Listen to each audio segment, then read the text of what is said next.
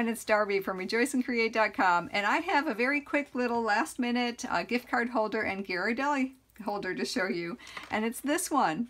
And of course you might recognize these. They're the chipboard tags, and I still have a few left. I got them at a hot buy at Michael's for $5 for the box, and actually I'm finishing up this set,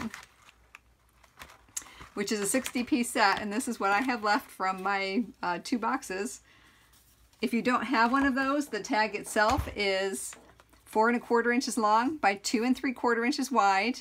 And if you want to create the exact same shoulders as this tag has, measure over 5/8 of an inch into the tag on the top and 7/8 of an inch down the side, and then go ahead and just cut that corner off and do that on both sides. And you can do that as well. But if you happen to have a couple of these tags left over, you can make a very quick teacher gift with a couple of Ghirardellis and a gift card. And other than the 2 tags, the supplies are really minimal.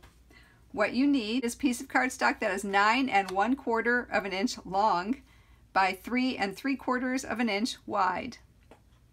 And then whatever you want to embellish it with. Now this one I have embellished for a teacher as a teacher gift because Teacher Appreciation is coming up. We're getting quickly to the end of the school year.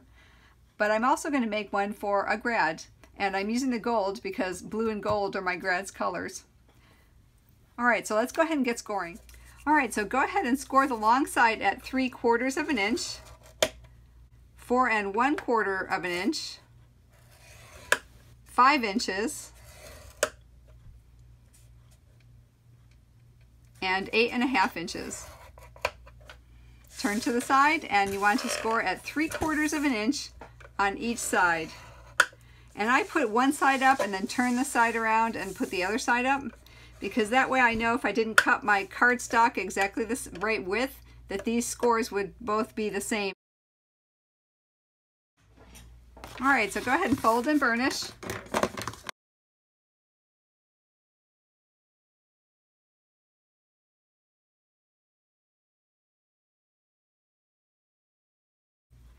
Alright, so we'll start at the ends, and we're going to cut this rectangular piece in the middle straight up on both sides, right at the score line. So straight up on the side, because that's going to be the front, and we want that to be neat, and then slightly notch into that square, and then just take a very slight angle off of the outside. Do that with all 4 of the ends.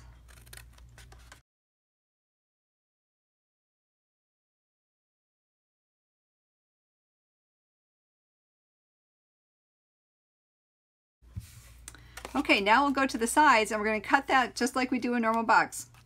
On this rectangular side of the score line, cut straight up and slightly notch into this little square tab. And do that for both of the sides.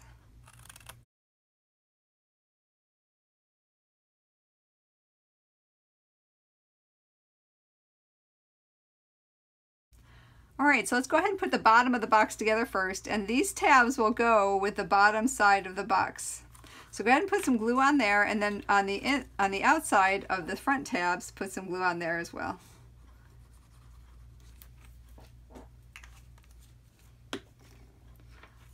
Alright, so I'm going to move these up, and we're going to put our front up, and just make sure the corners are square. And because it's glue, I'm going to just hold that down for a moment.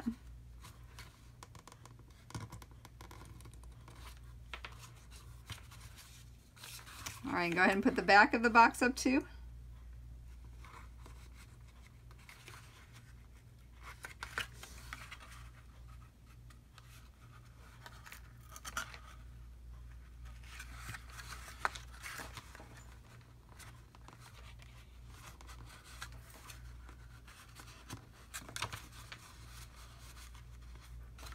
Alright, now for the front of the box, I like to put some glue on the outsides of the tabs, or on the top of the box I should say.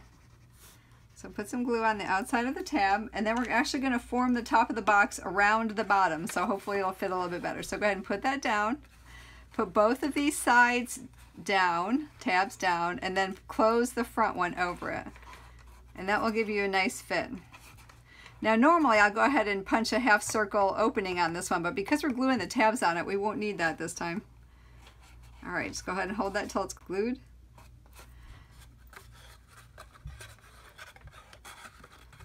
All right, now so these don't stick out too much, you can round them, but I'm just going to go ahead and cut an angle off of them. Both the top, both sides rather.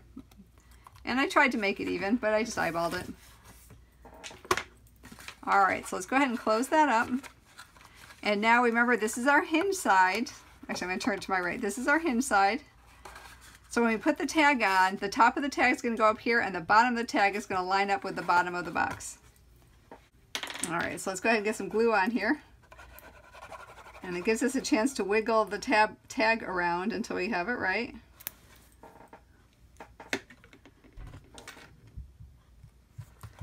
And go ahead and center it side to side and make sure the bottom is lined up right at or barely inside the bottom of the tag. Okay? And there's what I have. It's just a sliver of the tag that I can see. All right, now let's go ahead and do the bottom as well.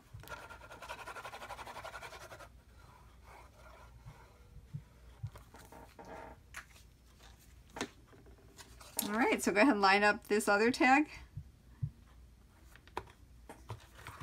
And make sure you have it lined up on the bottom as well. And make sure they're even to each other.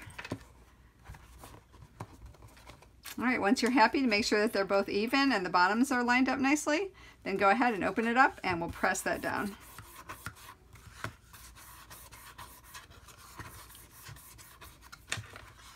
Okay, now this will fit a gift card, so let me go ahead and put a gift card in. And I'm also going to put 2 Ghirardellis, the full-size Ghirardellis in there. I'm sure you could find other things to put in there as well if you want. We'll go ahead and close that up. And let's go ahead and embellish it. Let me bring my other one back in. And this is one I made for the teacher. I looked through all my stamps and found out that I did not have a teacher stamp. So what I did was I stamped out teacher by using this alphabet from the Make a Difference stamp set, because that's the one I have. Certainly use what you have. If I was doing more than one, actually, I would print them out on the computer because that would make it so much easier. The A+ I used with the Letters for You set, the stamp set. So I used the A+ on that one. For my grad one, which I'm doing next because my grad's colors are blue and gold, I went ahead and used the 1 from the Number of Years set, but I didn't have an octothorpe, I mean the pound sign, the hashtag, the number sign from the same stamp set, so I had to use that one from the Layered Letters alphabet to find that one as well. Again, you could print it out from the computer and then you know it'll all fit together. So what I did was I just stamped it out. I just layered the grad on top of it, used some gold stars because I have a gold star grad, and let me go ahead and glue that on.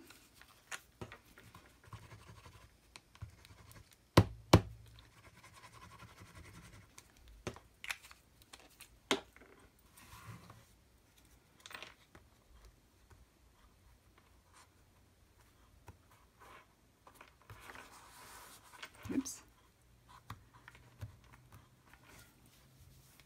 Okay, and I'm using some of this, I guess it's the crinkled ribbon I had left over. This is actually my very last piece of Night of Navy. So I'm using it up. You could fit money in here as well if you're given a cash present to your graduate.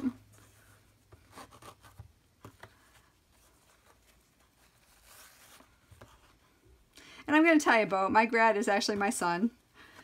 But I'm going to go ahead and tie a bow because I tied a knot on the other one for a male teacher. But you can go ahead and, oops, maybe I won't. Maybe I was a little bit over ambitious. All right, here we go. We're going to try again. Okay, so there we go. A very simple one, especially if you have those tags already. But I'll go ahead and post the size of the tag if you want to cut your own. I would just double layer the cardstock to make it a little bit sturdier. So I hope you enjoyed that quick and easy project. It works really well for the last minute, especially for teachers if you need to make a few teacher presents. And if you liked the video, please subscribe and hit the bell notification icon to be notified of new videos as I post them. For more information, please go to rejoiceandcreate.com, although this one may not be up there till next weekend. And as always, until we meet again, I hope your days are blessed. Bye!